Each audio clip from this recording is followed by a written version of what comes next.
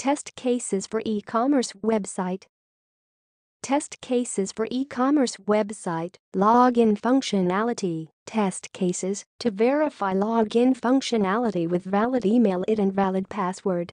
To verify login functionality with valid email ID and invalid password. To verify login functionality with invalid email ID and valid password.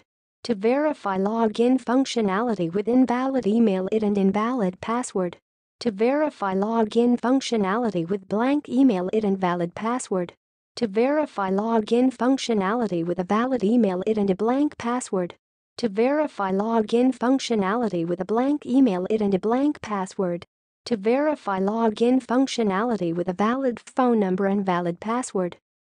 To verify login functionality with valid phone numbers and invalid passwords. To verify login functionality with invalid phone number and valid password. To verify login functionality with invalid phone numbers and invalid passwords.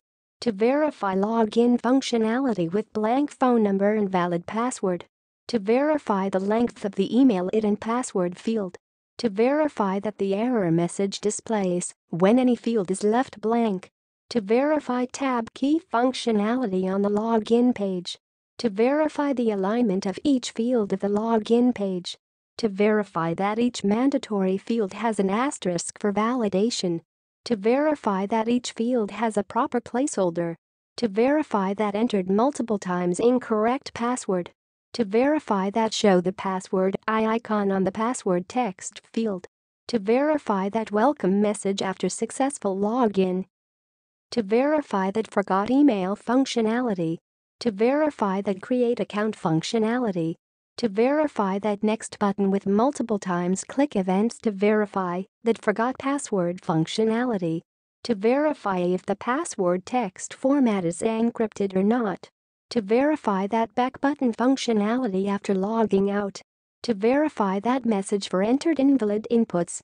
To verify that sign in button with click and enter key events. Homepage functionality. Test cases to verify the homepage should be displayed after a successful login or not. To verify that the username is displayed on the homepage or not. To verify that the homepage is in different browsers. To verify that the products are displayed on the homepage or not. To verify that the search functionality is available on the homepage or not. To verify that products on the homepage are clickable or not. To verify that the alignment on the homepage. To verify that the products are displayed as categorized on the homepage or not. To verify that user profile is available on the homepage or not. Search functionality. Test cases to verify that search box is available or not. To verify that the length of the search query is as per specification. To verify that the search result is displayed as per the search query. To verify that the user should be able to search products as per the name, brand name, and brand specification or not. To verify that the search button is working properly or not. To verify that the search text field with alphabets, numbers, and symbols. To verify that the sorting option should be available on the search page or not. To verify that the numbers of search results displayed a page. Product detail page. Test cases to verify that the images of products are displayed on the page correctly or not. To verify that the price of the product should be displayed. To verify that the product specification should display. To verify that the product reviews are displayed or not. To verify that product status for in stock out of stock is displayed or not. To verify that the shipping information about the product is displayed or not. To verify that the payment option should be displayed on the product detail page. To verify that the related products are displayed or not.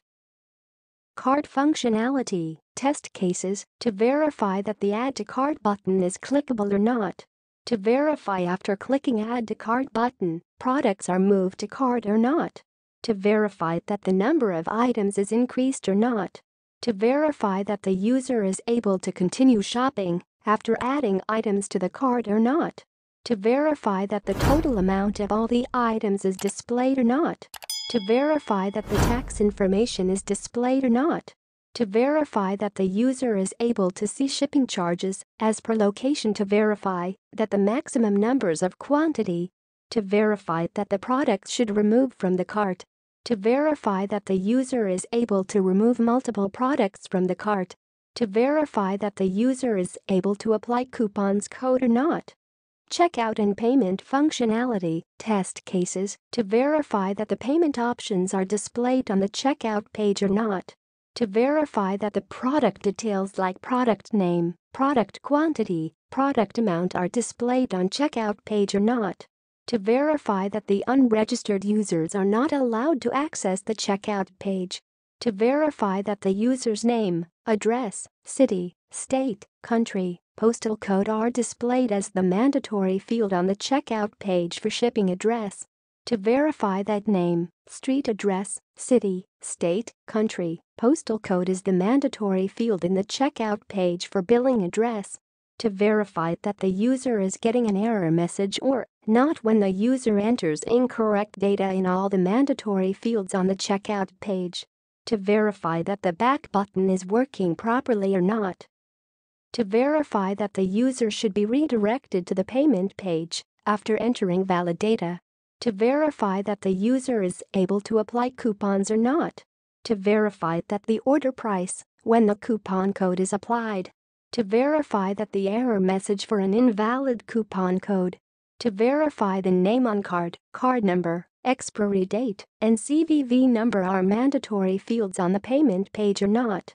To verify that the error message is displayed when the user enters incorrect data in all the mandatory fields on the payment page.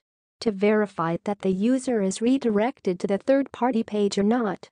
To verify that the user is able to place an order successfully. To verify that, after placing an order, the total price should be 0. My Orders page, test cases, to verify that the order history should be displayed on the My Order page or not. To verify that the user is able to change the order or not. To verify that user is able to cancel the order or not.